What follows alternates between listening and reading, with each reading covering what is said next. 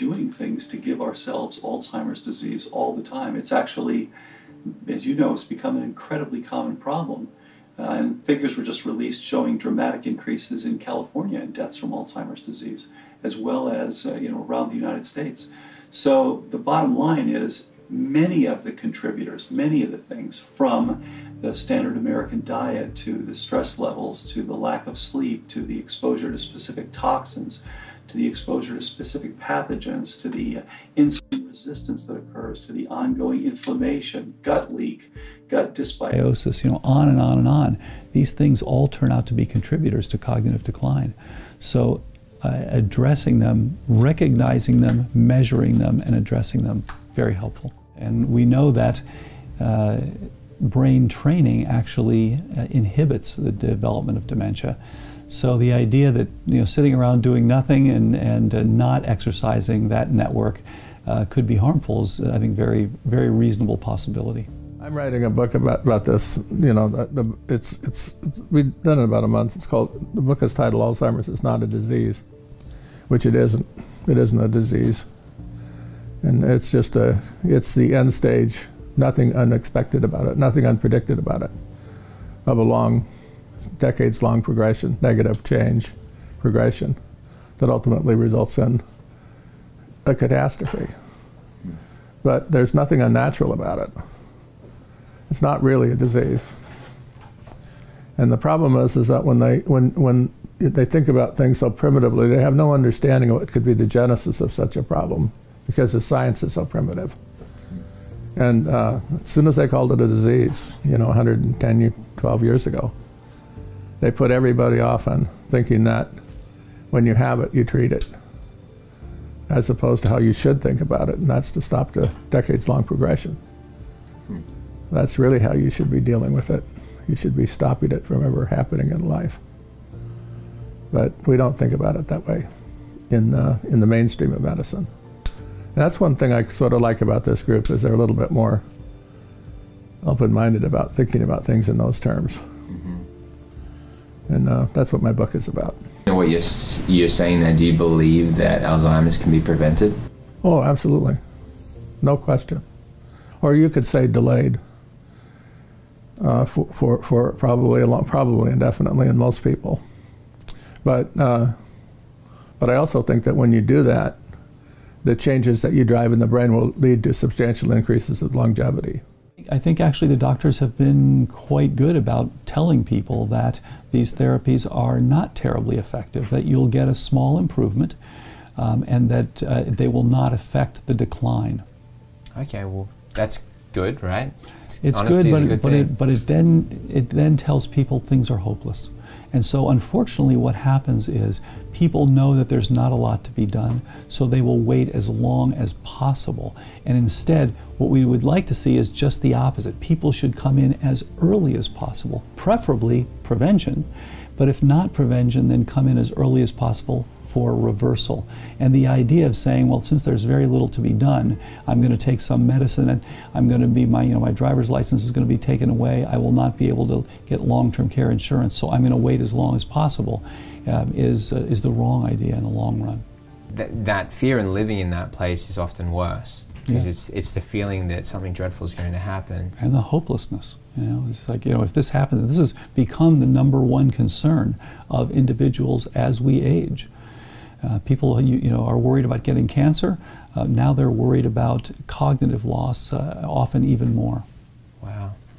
And so you've seen that, like the people in that age group probably from 50 up, is that right? Yeah, it's a huge, and again, we're also seeing people even into their 40s if they've had it in their family. So if they've watched a loved one, especially a mother or father, go through this, as they call it, the long goodbye, then they're of course concerned about themselves and want to make sure that they don't have this. So being able to offer some hope to say, look, there are things you can do to put this off or to prevent it.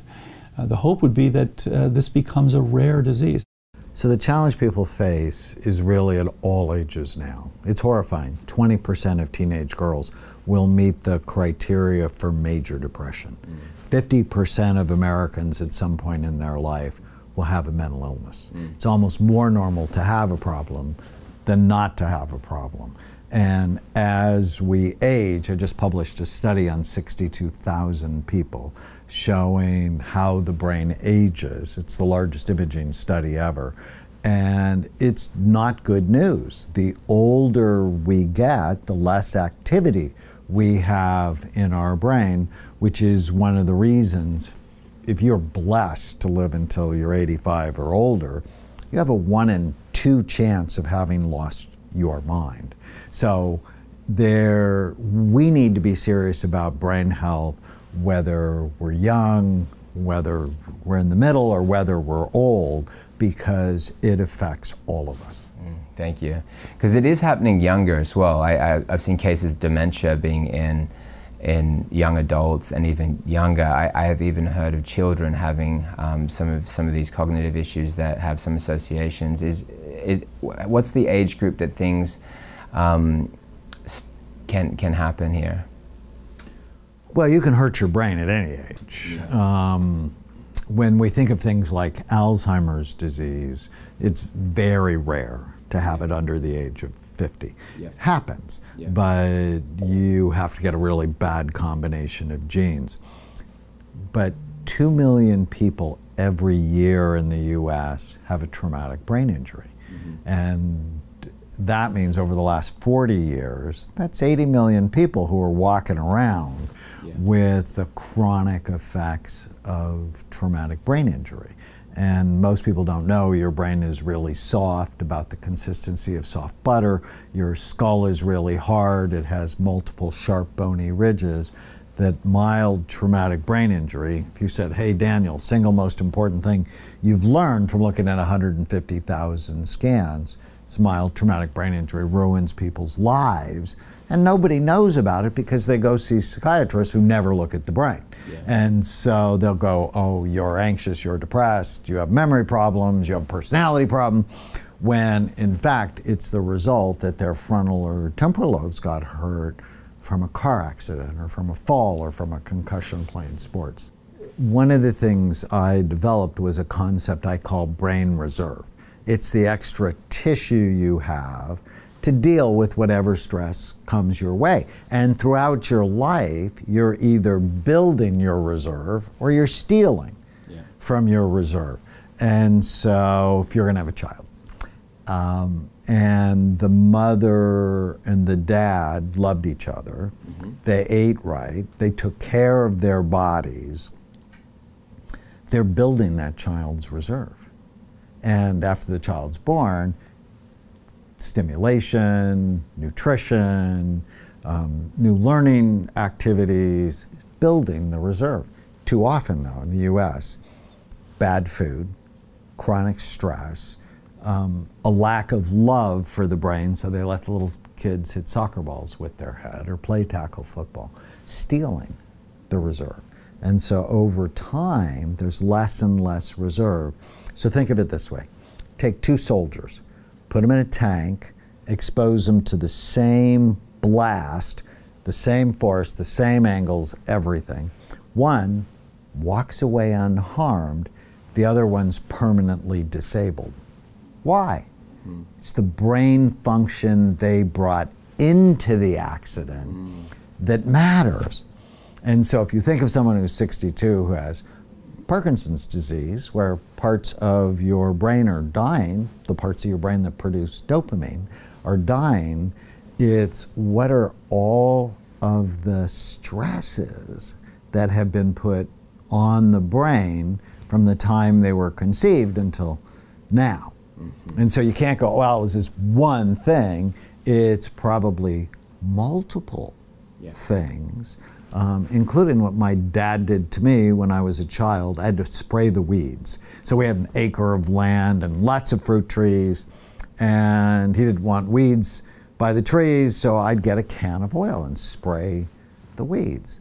So having a developing brain like mine around the toxins from the oil that I was spraying, that is just not smart. Now, he didn't know, and he was just trying to give me a work ethic. But now that I think about it, I'm horrified. So here at Amen Clinics, for us, it starts with a really detailed history. We want to know the story of your life and your vulnerabilities.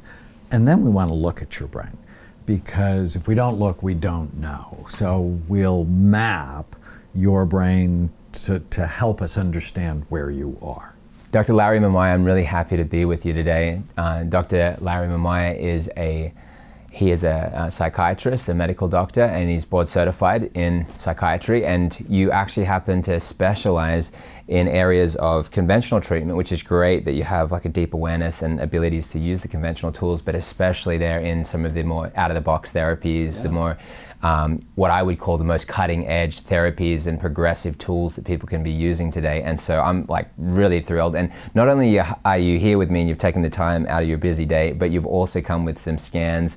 And I can't tell you how excited I am. I know that the audience that are watching are going to get more than they ever hoped to get from this interview, because we're going really deep. And I appreciate you just giving all your tools, your hard-won wisdom to people in this setting, just giving this wisdom to hope for a better world and a better future for humanity. Yes. So thank you for your commitment. Oh, thank you for having me. I'm really honored to be here. Awesome. You're very welcome. So let's dive in. You have some scans here, and why are these important? Like you can help give me the framework of why these are conducted, how they are really helpful, what they're able to pick up, and how we can then use them as part of the solution. But I'll let you take over here. Yeah, absolutely. So, just to make it so clear to people, psychiatry is the only medical profession that doesn't look at the organ they treat, right? If you have a heart problem, you're going to get an EKG, you're going to get some kind of a objective diagnostic tool. This is something that sets Amen clinics apart, is we look at the organ we treat, because one of the philosophies is how do you know unless you look? The case example I brought here to show you is just somebody I saw last month, real case, name covered up obviously. Just very briefly, a daughter brought her mother in, who's an elderly woman, concerned about what is happening with her mother. This woman has shown psychomotor retardation, very slow in her speech, slow in her movements, poor sleep, poor eating. They've gone to 2 neurologists and 2 psychiatrists, and they all said that she has pseudo-dementia. So pseudo-dementia, or false dementia, is really depression in an elderly person that presents with cognitive problems and something that looks like Alzheimer's disease. So they gave her a high dose of a typical SSRI medication, but it didn't help. So I suggested, let's do brain scans. Let's look at what's happening in the brain, because how do you know unless you look? Well, lo and behold, we did it, and this is what we found. Now, you don't have to be a doctor to know that this doesn't look normal. This doesn't look like a healthy brain. To show you, a healthy brain looks like this. So the colors don't mean anything, and the type of study we're looking at is called SPECT. It's a functional brain imaging tool that's based on brain blood flow. The colors don't mean anything on these images, it's the holes that are important. So, on a healthy scan, we should see a smooth top surface, smooth underside, smooth symmetrical on the side views, no holes or dents anywhere. And this woman, poor thing, completely wrongly treated. First of all, the medication she was given will further worsen her frontal lobe functioning. This is the front of the brain underneath your eyeballs. The normal function of this, when it works good, it's responsible for focus, attention, concentration, organization, planning, impulse control. The medication she was given would further worsen her frontal lobe functioning, and the top surface here, the parietal lobes, as you can see, massive, massive indentations or compromised blood flow, as well as in the temporal lobes that we see there. This, unfortunately, is a person who is likely suffering from Alzheimer's disease. The scans have significant deficits in the parietal lobes and in the temporal lobes, where we see Alzheimer's patients having the worst functioning. That's where the hippocampus sits, in the medial temporal lobes. So, again, to illustrate the point, this person could have been on the wrong treatment, getting worse because her primary illness is not being properly addressed and not making any improvement. It's a big burden for the family, caretaking and whatnot, and the woman is suffering. Yeah. Wow. And so then you're seeing all these factors. These scans are giving you a huge insight into what the actual problem is. And because, like, if I understand correctly, what you're doing is you're looking at the certain areas that have the, what I would see as holes, and then that's helping you to understand where the problem might lie. Is that correct? Right. So those locations where you see the holes, and holes aren't real holes, but holes are areas of decreased blood flow. And someone who has dementia, they've got cortical atrophy, so they've actually had brain shrinkage. Those areas that have had brain shrinkage are going to have compromised blood flow, and you'll see that on the SPECT scan as a hole. So literally, people don't have holes in their head, but they have blood flow problems. Got it. Depending on where you see the location of those compromised areas, those areas have certain functions, and those functions get compromised. Got it. So whether it's long-term memory, short-term memory, direction sense, which is parietal lobes, right and left discernment, parietal lobes. That's why you'll often see patients with Alzheimer's disease getting lost and wandering. They kind of lose their spatial orientation. They don't know exactly where they're going, and they can get lost and they can get hurt. Wow. And then that's something that can be explained, and we know the direct cause of this, and it's the blood flow issue that's causing what shows up as a hole, but it's showing that it's, as I understand, is this like somehow detecting energy? No, it's detecting blood flow, which is, and so it's showing up as a deficit, like there's no blood flow here, hole, right? Right. There's the decreased blood flow showing compromised functioning in various parts of the brain. Got it. And so now, how does this story end of this woman? Well, her story is really just beginning now, because now we can get her on the right treatments and hopefully try to save as much as we can of her function that she's got there, and give family members an idea of, like, look, now we're actually treating your mother the right way. All this stuff you've been doing all this time just hasn't been working because you haven't been addressing the primary problem. Got it. Now, what will you do with this woman? How will you help her? Well, we're going to be using the appropriate type of medications that she should be on, but in addition, she'll need, the family will need supportive services on how to take care of her, safety, make sure that she's not getting lost. There's a lot of behavioral modifications that need to be done as well. This is just a small example in someone who has dementia. We treat patients with ADD, treat patients with anxiety disorders, depressive disorders, and everybody has their own custom fit treatment regimen that could involve medications, natural supplements, specialized psychotherapies, which is something I like to practice in my practice as well, such as hypnosis, timeline therapy, and many other types of therapies that I do on a daily basis. To show you now, this is a completely opposite type of brain scan. On the first scan I showed a lot of decreased activity. This is a case of depression and anxiety that has a lot of increased activity. As you can see, compared to an otherwise healthy, these red and white areas show areas of increased activity in areas that are associated with depression and anxiety. So the presenting symptoms can look very similar. Someone can have a depressed mood, sadness, loss of interest in things, sleep or appetite changes or disturbances, but their brain functioning is very different. And based on how their brain is functioning, that will allow you to go the right direction of treatment. Can people turn around their brain? So that's the hopeful part, and we give hope on a daily basis because you can change your brain. You're not stuck with the brain that you're born with. You could do a very thorough, proper evaluation, doing careful assessments of what might be the best treatment for someone, whether it's medication, whether it's supplements, whether it's certain psychotherapies, whether it's neurofeedback, whether it's hyperbaric oxygen therapy, whether it's the proper diet and exercise. People can get better. What I've discovered over a long time is if you want to keep your brain healthy or rescue it if it's headed to the dark place, you have to prevent or treat the 11 major risk factors that steal your mind. And we know what they are.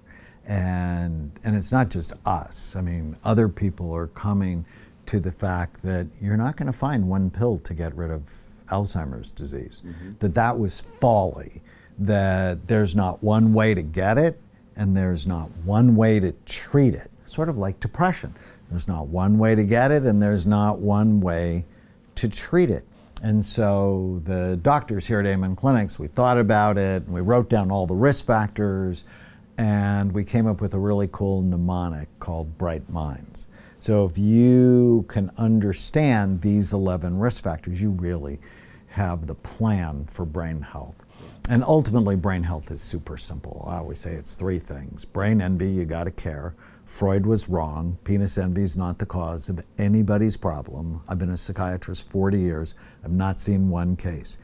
The organ you really need to be concerned about is 3 pounds of fat between your ears. So, gotta care about it. Then you avoid things that hurt it, and you do things that help it. So what are the things that hurt it? If we just go through that Bright Minds mnemonic, it'll teach us a lot about how to have a great brain or rescue it if it's in trouble. So the B in Bright Mind stands for blood flow. Low blood flow is the number one brain imaging predictor of Alzheimer's disease. Anything that damages your blood vessels damages your brain.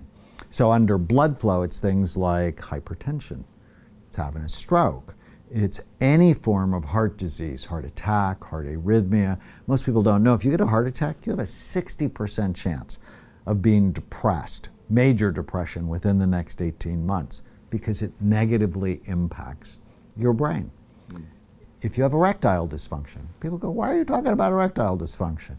Well, if you have blood flow problems anywhere, it means they're everywhere. And according to a study from Harvard, 40% of 40-year-olds complain of erectile dysfunction. 70% of 70-year-olds complain of it, which means 40% of 40-year-olds and 70% of 70-year-olds also will have cognitive dysfunction. And if you don't exercise. And so for each of these risk factors, it's like, how do I know if I have it? And what do I do about it? So what you do is you tightly treat hypertension, any form of heart disease. So you're like serious about it, and you exercise. And there are certain supplements that increase blood flow, ginkgo, vinpocetine, those are my 2 favorite. And there are foods that can increase blood flow, especially beets, cayenne pepper, rosemary, oregano. I mean, you can make it taste awesome. So what were the results of you doing that work with people? Well, I noticed that most of these seniors were deficient in a lot of nutrients. You know, B12 was almost always something that when they took B12, they could almost pack, you know, they would like pop back to life. So B12 was a big one, and their circulation wasn't really good. So if you use things back then, 25 years ago, we were using like ginkgo biloba. So now we have different things. We have like Beet Boost and all these different products you can use to increase vasodilation, things like that to help their circulation. And then of course getting them to exercise and move more, do more breathing. It's nice if we could do like contrast baths where they did cold showers and hot showers. That works great for athletes, but for seniors it's not really something you can do. But that's something that helps too. When did you start seeing the problem there with your mother? The dementia problems? Yeah. It was quite quickly after she got out of the hospital. It wasn't, she knew what was going on. It wasn't like it wasn't from like an outside looking in. She realized that she was having some memory problems as well, and we would have conversations, and then about 3 hours later she'd forget what I had talked to her about, which can be heartbreaking, frustrating, upsetting, all those kinds of things when you see a family member that's kind of suffering a little bit. But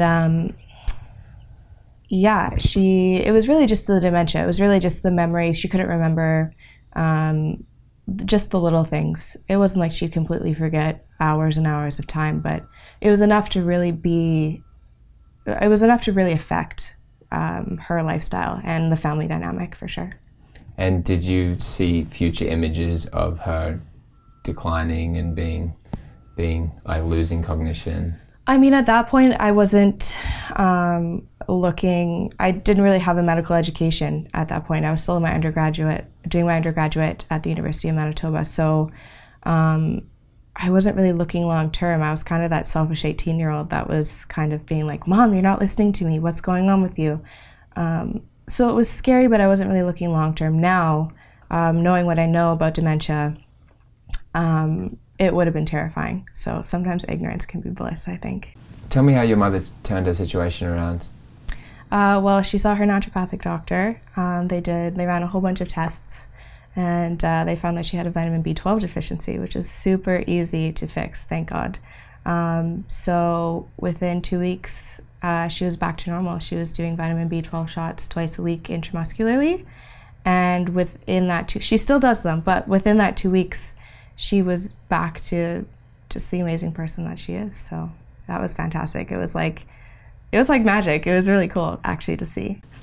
Knowing what I know now about dementia and how it affects the person as well as the family, it's scary. So I'm glad that there was a simple solution to such a complicated problem. The R in Bright Mind stands for retirement and aging. When you stop learning, your brain starts dying. And the older you get, the more serious you need to be, right? At 64, I need to be way more serious than I was at 34, just because the gravity of age, it's stealing my reserve. So I need to be more serious, not less serious.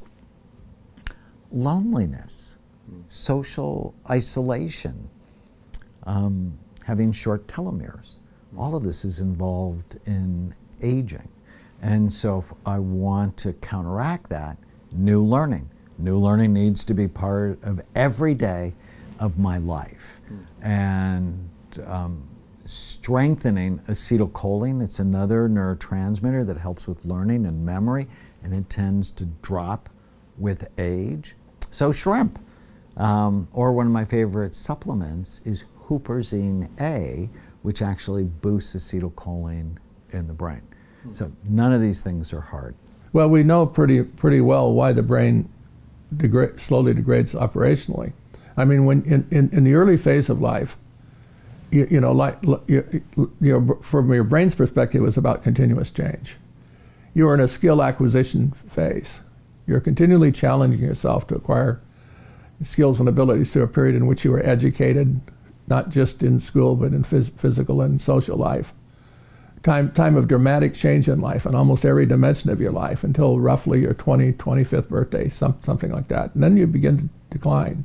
And one reason you begin to decline is that you move from a predominant schedule, you could say, of new engagement, new learning, skill acquisition, the elaboration of ability, to operating largely on automatic pilot.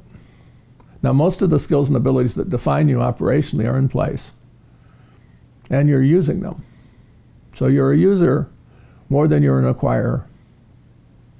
And very slowly, the machinery becomes noisier and noisier because you're no longer really engaging yourself in exercise in the same natural way that you were in the learning phase in life. I liken it to being something like a professional musician, and you have to practice every day to sustain your high ability. And if you don't practice, you cannot retain your position as a professional musician. You have to practice. But in an older natural life, people stop practicing. In a sense, life is not challenging enough to us in the sort of immediate physical way that it was to our ancestors. And it's that lack of practice, and ultimately the withdrawal that commonly occurs in an older age that are contributing to this progressive decline.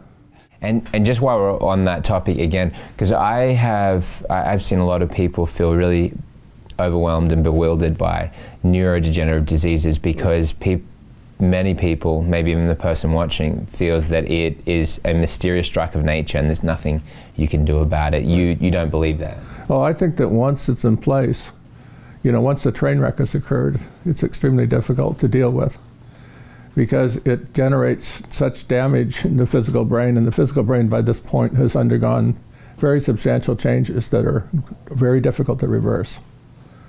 But up to the point of substantial destruction, the brain has been changing itself plastically. It's been making natural adjustments, you could say, to make the most out of the circumstances that apply to its operations.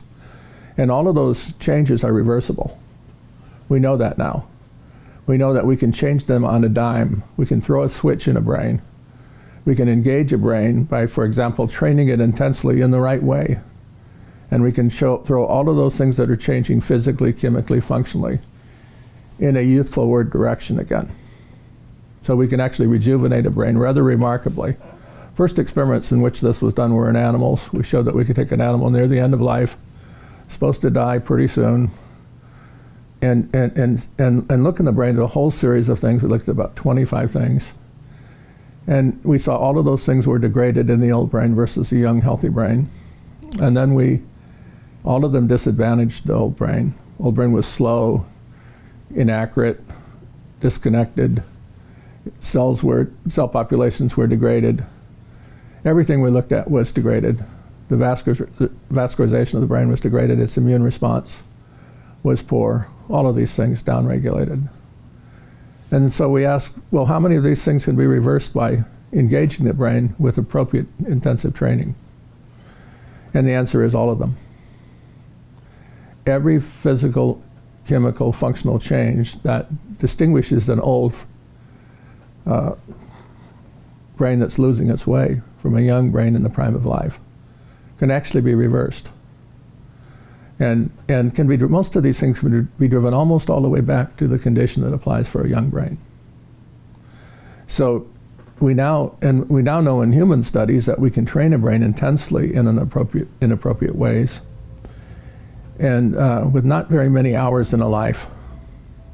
You could say less than one 24-hour period worth of time from a life. And we know from a study that was conducted over the past 14, 15 years that results in a random assigned control trial of protection in trained subjects and a reduction of the onset of dementia by about 50%. It's almost certain that if we increase the way in which we engage the brain, in which we actually controlled it, we controlled dosing so that we kept the brain in a state of high functionality reliably, we can do this. That we'd have seen much greater protection than that. And so I believe that we have it within our ability now to manage brain health. That is to say, to define through relatively simple assessments, evaluations, what's inside, and then to do something about it, to make it stronger. The I is wicked. It stands for inflammation. And inflammation comes from the Latin word to set a fire.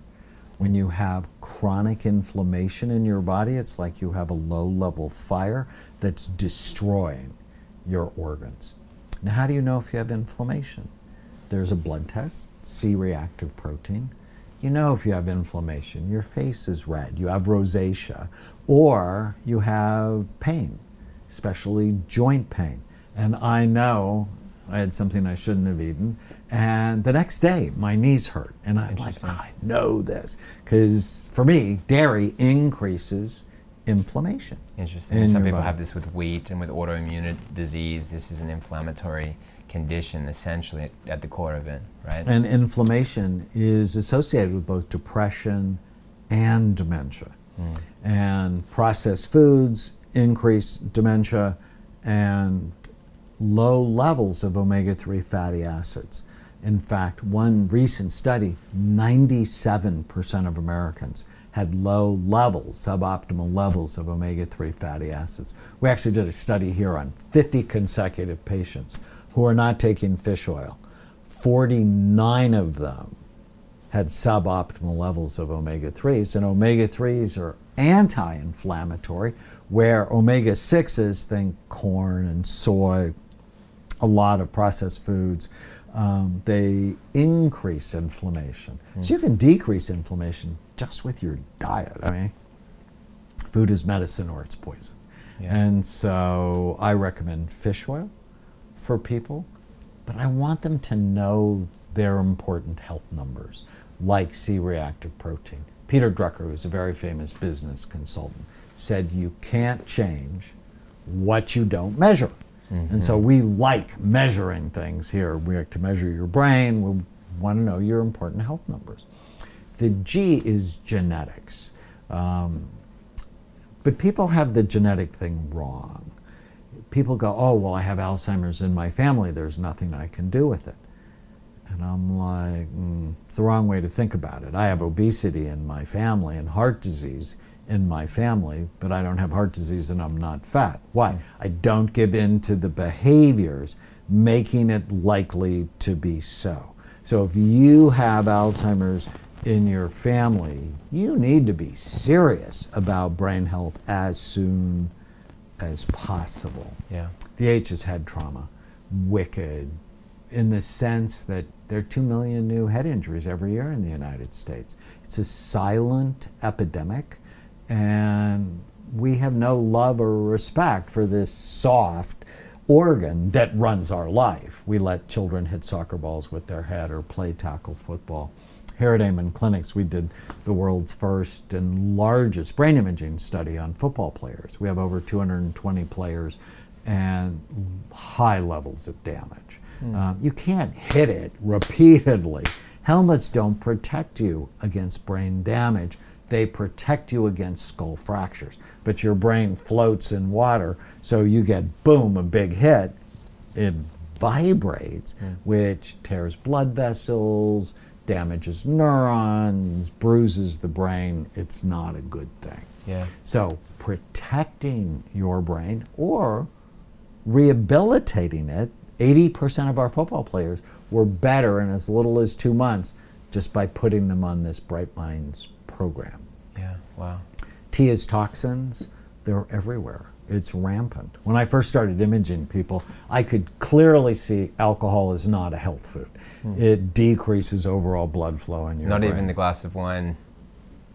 Twice a week and you'd be okay. Twice a day, you'll have a smaller brain. Yeah. And I would just You don't even need suggest, it. And I don't take wine for that reason, even. when it comes to the brain, size matters. You don't want a smaller brain. And why? My wife is a nurse. Why does she put alcohol on your skin before she gives you a shot? Because it kills the bacteria.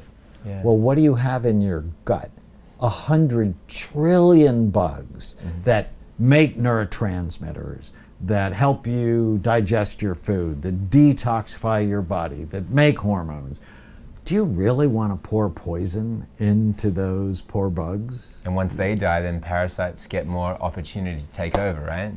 And yeast, and it's not good. I mean, protecting your gut is a major strategy to boost your immunity. We'll get to there. So, toxins, drugs, alcohol. But in addition, what the scans taught us is there are all sorts of other toxins. Heavy metal exposure, lead is clearly a neurotoxin, mercury is a neurotoxin, mold, so damaging to brain function. So it is critical to support the 4 organs of detoxification. So the first thing is you have to prevent exposure, limit or decrease exposure. There's an app I like a lot. It's called Think Dirty. It lets you scan all of your personal products. My wife uses it. Tell you on a scale of 1 to 10 how quickly they're killing you. And when I first found it, half my bathroom I got threw out because like it was toxic. And my shaving cream that I've been using since I was, I don't know, 15, and it's loaded with hormone disruptors. And it's like, I don't want my hormones disrupted. I want my thyroid to be healthy. I want my testosterone to be healthy. And so people go, but isn't it more expensive to buy healthy stuff? And yes and no. So the shaving cream, I was just telling my wife this morning, is maybe twice as expensive. It lasts 10 times longer. So it's actually less expensive. So limit exposure, and then you want to support your kidneys, drink more water, your gut, eat more fiber, your liver, kill the alcohol, and eat foods called brassicas. Those are detoxifying vegetables, broccoli, cabbage, Brussels sprouts, kale. They're all cauliflower. cruciferous vegetables. Yes. Detoxify your body. So food is medicine. And then your skin. So it's sweat with exercise or saunas. And there's a study from Finland that people who took no saunas versus 2 to 3 saunas a week, the 2 to 3 saunas a week had 30% lower risk of Alzheimer's disease. The ones who took saunas 5 to 7 times a week had a 60% decreased risk. And saunas, in a new study, have been shown to actually treat depression. Amazing. So you want to support your organs of detoxification. Which one's the best? Is it just the regular sauna or the infrared sauna? Infrared sauna has really good research, but probably all of them can be helpful. Because they're all triggering the sweat. And so if somebody doesn't even have access to that, but they're actually letting themselves sweat through running or something else, they're, I don't know, in a hot room and they're letting themselves sweat, then it's the same core principle. Is that right? Or, yes. Yeah, which is awesome. Because that's why. And the one thing that makes me sweat, because I don't like running, yeah, it's boring, table tennis. Cool. I actually play table tennis at a really high level, so it's a coordination exercise. And the more you learn, the better you get. And I just sweat. It's awesome. I love that. That's one of the things that I've seen over the years that's been very helpful for people with Alzheimer's is we start to do heavy metal detoxing. And we do detoxing in general, heavy metal detoxing where we're doing things that are going to pull those heavy metals out of the system, while at the same time giving them nutrients. You know, the body can't heal itself effectively if it doesn't have the raw materials to rebuild itself. Okay, if you remove toxins and don't replace them with nutrients, all you have is a hole. Okay, you take the toxin out, well, there's a place for things to get stuck into again. Okay, if you don't fill that with nutrients, all you have to do is get exposed to the toxins again, and they go right back where they were originally. Okay, trying to make these concepts real simple here. So heavy metal exposure, heavy metal toxicity is one, in my opinion, one key component to the development of Alzheimer's. There's another issue that we have in our environment, and particularly in the United States, and that's glyphosate. Glyphosate is the herbicide in the product Roundup made by Monsanto. Glyphosate will cause neurologic disorders. It kills brain cells. Okay, glyphosate also will bond to heavy metals in your system and move them around in your system, depositing them wherever it goes. And glyphosate's a very, very small molecule and can pass the blood-brain barrier. So if it passes the blood-brain barrier while it's carrying aluminum and fluoride at the same time, it takes those neurotoxins right into the brain, deposits them, causes death of the neurons. So you get brain damage from it. So glyphosate's another contributing factor. I believe that it plays a pretty big role in the explosion of cases of Alzheimer's that we're seeing today. We're seeing lots of people with Alzheimer's, and at younger and younger ages. Okay, we have in the process of of healing this condition, we got different things that work very, very well at both detoxifying the brain in the nervous system and introducing nutrition to the nervous system. There are herbs.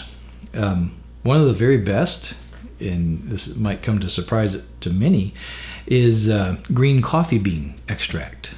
The chemical chlorogenic acid that occurs in green coffee beans is excellent for both protecting brain cells from the depositing of this amyloid protein, number one. Number two, it acts as an antioxidant, protecting the brain cells, the neurons in the brain. It also helps with the third factor that we're going to talk about here with Alzheimer's, and that is it improves insulin sensitivity. Okay, so it helps with the metabolization of sugar. And we'll get to that in just a minute. We also have rhodiola. Rhodiola is a herb from Russia that is extremely beneficial for the brain, for the for memory, and for folks with Alzheimer's. Ashwagandha, an herb from India that also is excellent for the brain.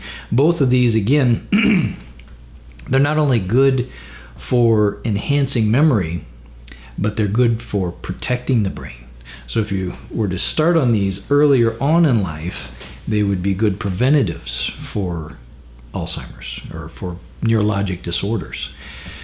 They're also very beneficial in the treatment of neurologic conditions, including Alzheimer's. Another herb, ginkgo biloba, is very, very good. Ginkgo biloba is both an antioxidant, and it helps the microvascular circulation in the brain. So there's an old saying in medicine, it's a tenet of medicine, and that is that healing is proportionate to blood flow.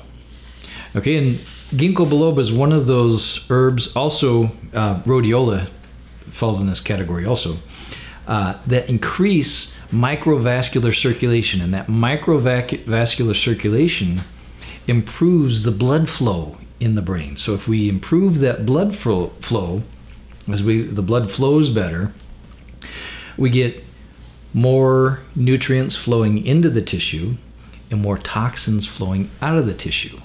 Okay, so it's just extremely important. The M in Bright Minds is mental health issues, so often overlooked and ignored. Depression doubles the risk of Alzheimer's disease in women, quadruples the risk in men. Some people actually think later life depression in men is a prodrome, is a predictor of Alzheimer's disease. Post-traumatic stress disorder, being under chronic stress shrinks a part of your brain called the hippocampus. Hippocampus is Greek for seahorse. So it's like you have these two thumb-shaped seahorse structures in your brain. And it's one of the only parts of your brain that actually produces new cells every day. So you have 700 baby seahorses that your brain is producing. And it's your behavior that grows them or murders them. So my 15-year-old daughter, she and I both produce about 700 a day. Hers are more likely to be integrated into the big seahorse, where older people like me, it's more likely to die off. So I'm not okay with that. So I have to do the right things to put it in a healing environment. So if you have depression, it doesn't mean you have to take medicine. Head-to-head against antidepressants, fish oil has been found to be equally effective. Exercise, walking like you're late 4 times a week, equally effective to antidepressants. Learning how not to believe every stupid thing you think. I call it killing the ants, the automatic negative thoughts that steal your happiness. Exercise actually is one of the best things that people can do for mental health, and one of the things when people come to our program, I really push it hard because it probably is the quickest factor that will boost your mental health rapidly.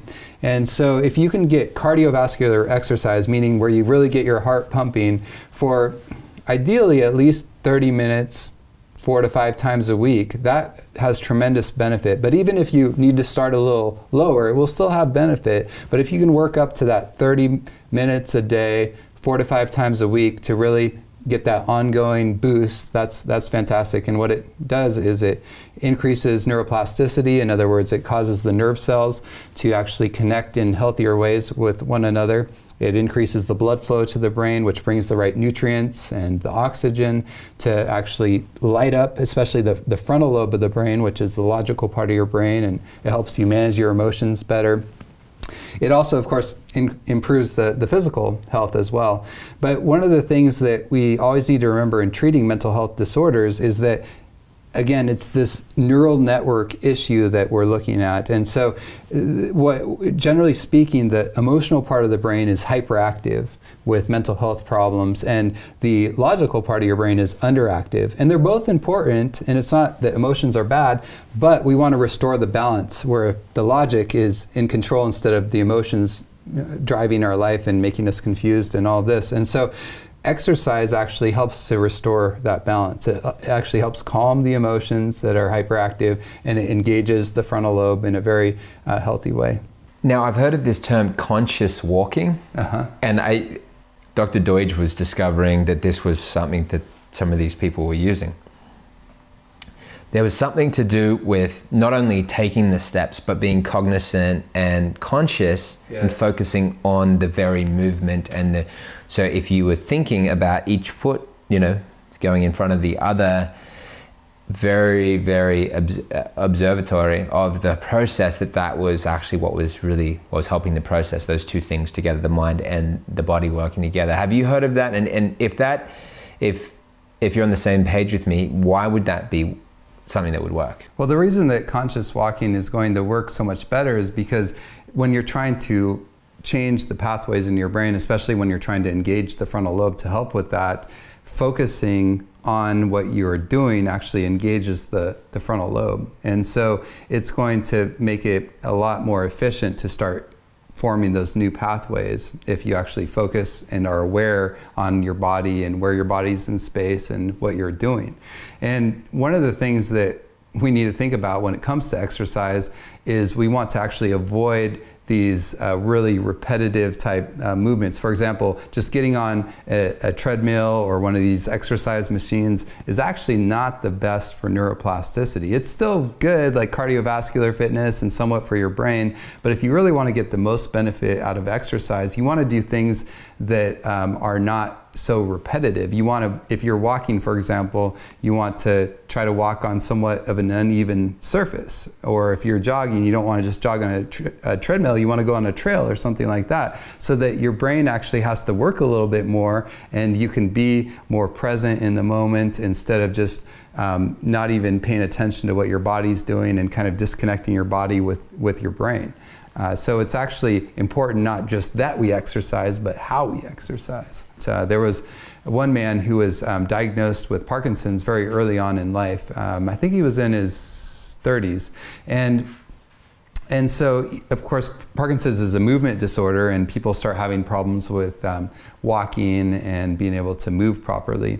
So this man, instead of just accepting the diagnosis and saying, oh, well, I guess I'm doomed to a life of disability, he said, you know what, I'm going to focus on walking. And so this guy walked, and he walked, and he walked, and he walked. And what was amazing is that as he continued to walk over the years, his brain started to develop new pathways, and the part of the brain that degenerates with Parkinson's still degenerated. But his brain was actually able to wire around that degenerated part and form new pathways to allow him to continue to walk normally.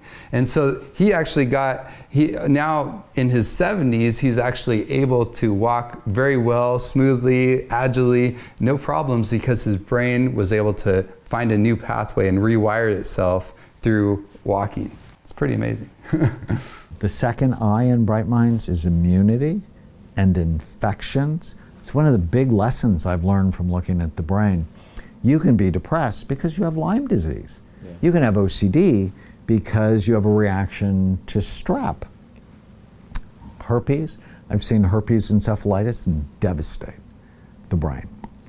So we want to boost your immunity. Now, your gut has a lot of your immune tissue, and so having a healthy gut is really important to your immunity, along with vitamin D.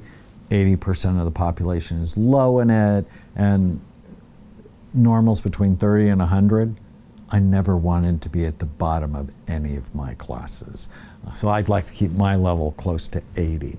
There's a research study that shows people who are over 40 compared to people who are under 20 have half the risk of cancer. And cancer is not good for your brain, right? I mean, the chronic stress, the chemotherapy, it's a toxin. Wow. So we need to be looking at the immune system, looking at the gut in order to look at the brain. Is that true? And the rhinal-sinal microbiome as well. So a lot of what's found in the brain of Alzheimer's patients are things that are coming from access. So P. gingivalis from the dentition, herpes simplex from the lip, various fungi and molds from the rhinal-sinal microbiome, various things that are coming from throughout the face, nose, sinuses. These are all critical. And then of course systemic as well, things like Borrelia and Ehrlichia and Bartonella and things like that as well. Environment is critical, and there are many reasons for that. Exposure to various toxins, very important. Exposure especially to biotoxins, things where you have a chronic activation of your innate immune system. Amyloid is emerging as a part of the innate immune system, and therefore anything that activates that innate immune system chronically is a potential major problem and a major player in your Alzheimer's disease, in your cognitive decline. N stands for neurohormone deficiencies. You have to measure them. Low thyroid goes with low function of your brain. Low testosterone, which is just rampant in our society, even among teenage boys. I think it's because of the toxins their mothers put on their bodies. When testosterone is low, your libido is low, your strength is low, your motivation is low, your mood is low, and your memory is low. And so I want to optimize it. And one of the best ways to optimize testosterone is kill the sugar and start lifting weights. And so I'm 64 and my testosterone is really good and I don't take extra, but I don't eat much sugar and I work out. So you don't have to go to the medicine, but if you did those things and it wasn't working, I would supplement with bioidentical hormones. The D in Bright Minds is diabesity, which is a combination of having high blood sugar or you're overweight or obese. I published 2 studies that show as your weight goes up, the actual physical size and function of your brain goes down. And that should scare the fat off anyone. And it's like, why? What does fat do? Fat increases inflammation in your body, so that's one of our risk factors. Fat stores toxins, another one of our risk factors. And fat disrupts your hormones. It actually takes healthy testosterone and turns it into unhealthy, cancer-promoting forms of estrogen. And so as I was learning about this, and I'd tried to lose the extra 30 pounds I picked up during my residency for about 20 years, but when I saw the research on when your weight goes up, the size of your brain goes down, I'm like, okay, now I'm serious. And I'm in the same size jeans I was when I was a teenager, which makes me very happy. And then the last, so you got to get your diet right. Diet is so important. What do we do? Well, you know, if your mom or dad, or if Alzheimer's tends to run in your family, or if you've eaten tons of sugar over time, you know, it's coming. But if we want to look at testing, genetic testing, you want to look at APOE. And if you've got 3, you're good. If you've got 2, you're great, because it's actually anti-Alzheimer's. If you've got 4, you're in trouble. So we can look at those markers genetically, and then other genetic things that we can look at. Imaging, MRI, and actually ultrasound is coming back into its own, as we can do a lot more things with ultrasound than what we used to do. We can do cognitive testing, the Wechsler memory scale, the revised one. So those are your tests to kind of look at. And there are more, of course, but we can do testing to look at that ahead of time. It is important to get those done, because Alzheimer's doesn't happen overnight. It doesn't happen in a year. It happens over 20 or 30 years. So get tested early, get tested every 4 or 5 years, because it is preventable. Alzheimer's is preventable. And it is even reversible up certainly through stage 4, maybe stage 5.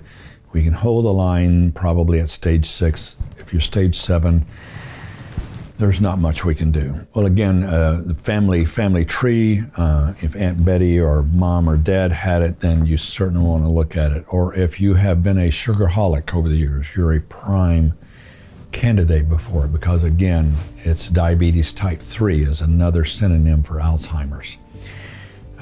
So if you've been kind of a sugar addict, a dessert addict, lots of potatoes, lots of corn, lots of starches over the years, corn syrup, colas, death by cola, then you want to go ahead and look at those things, because you're a prime candidate, because you've been having all these sugar spikes over the years. So that's what testing looks like medically. And then the S in Bright Minds is sleep. Sleep apnea triples the risk of Alzheimer's disease. We can actually see evidence of it on the scans. So we're always sending people to sleep labs and making sure if they have sleep apnea, we get it treated. Wow, thank you. That's so fantastic. And what a helpful acronym, so people can make sure they're not trying to take the golden bullet, the magic pill, but instead they're looking at all the key areas that they could improve their health. And obviously all the side benefits of what you're talking about, these are so great for overall health and well-being in every organ of the body, which is fantastic. Again, it's part of a program. One of the arguments here is we want to do everything possible. The goal here is to make people better. It's not to take a monotherapy and say, does this help? We've assumed this idea that if you study each thing by itself, then it'll tell you what works and what doesn't work. But if each thing by itself doesn't have a statistically significant effect, but when you put them together it does, then studying each one by itself is not terribly helpful. So we want to look at combinations. This is something where multivariable clinical trials are the way of the future. We want to look at essentially concerts. It's as if people said to you, okay, Jonathan, what's the one instrument that makes the orchestra? Well, there isn't one instrument that makes the orchestra. You've got to put the whole thing together to make it work. And the results we've seen have been unprecedented. I mean, just remarkable. People improving in their MoCA scores, people going back to work, people increasing their hippocampal volume, people where their spouses will say, I have my spouse back. It's absolutely striking. Now, it doesn't happen overnight. You have to remember this disease has been progressing typically for a decade or two before you have a diagnosis. So it takes some time, and typically we recommend 3 to 6 months before you see really striking differences. But keep at it and include the diet, the exercise, the sleep, the stress, as well as the rest of the program. And again, if you're not improving, then you're missing something. There's something that's been missed in your evaluation and or treatment. And now, not everybody, but there were some people within 4 days, and in fact, see people who would gain clear things that they could not do when they had started, that they could do after 4 days. But again, we usually suggest 3 to 6 months. Now, on the negative side, people who have then stopped for a number of reasons, going on a trip or running out of things, it takes about 10 days and they start seeing a decline again.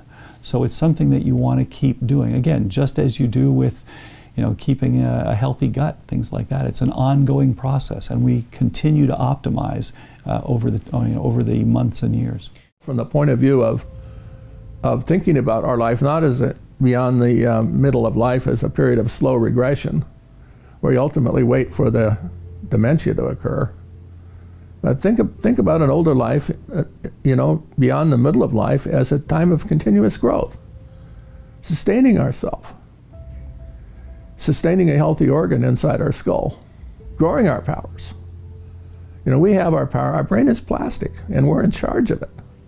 We know basically how to throw that switch in a positive direction. So, I've been trying to strongly encourage people as emphatically as I can that they should take advantage of this great gift, this great resource. Well, most people don't realize that they have the power to continue to grow. They think of themselves as sort of victims of their age. And they sense their deterioration, and they know vaguely that they should be doing things about it, but fundamentally they think that it's going to be a losing battle. Of course, none of us live forever. It ultimately is a losing battle. But we do have the power to continue to grow our faculties, our abilities. You know, we can, another thing that's plastic that most people don't realize is the machinery that controls change. And what happens in most older individuals is that this machinery that also controls how vital your operations are, how lively you are, how happy you are, how fulfilling, how motivated you are in life. You're willing to take on new challenges and do new interesting things. That machinery slowly dies off if you don't exercise it. But you can exercise it. It's plastic. Everything in the brain is plastic. It's plastic. Gives you a rush. It gives you a real excitement to see, hey, here's someone who actually was headed for a nursing home who's now going to have a much better life. And that makes me very happy. It's great to see that. I mean, that's, I think, what so many of us went into medicine to see if you can actually help people out. And we've been told over the years that these are people you cannot help, that people who are getting demented, unlike someone who has appendicitis where you're thinking, yeah, you can probably help these people, this is something where we've been told you can't help these people. And yet we're now seeing that. So that part's very exciting. Recently, one of my patients in her late 50s was experiencing some cognitive decline. She had noticed that she couldn't follow, having to take many more notes, and then pretty soon she was literally unable to work. We were able to reverse her cognitive decline using many of the techniques that I've just mentioned and get her back to work, full-time back to work, instead of housebound, afraid that she would not find her way back home from the grocery store. A gentleman in his early 60s, big family history of cognitive decline, Alzheimer's. Again, struggling. His wife wouldn't let him go out, wouldn't let him go to the grocery store by himself. So at least stage 5 Alzheimer's. He's back fully functioning, doesn't have to make lists anymore, finds his way back home to the grocery store just fine, and is helping remind her of things again. So she knows he's back because he's his old self reminding her to do things. And these are stories that happen every day.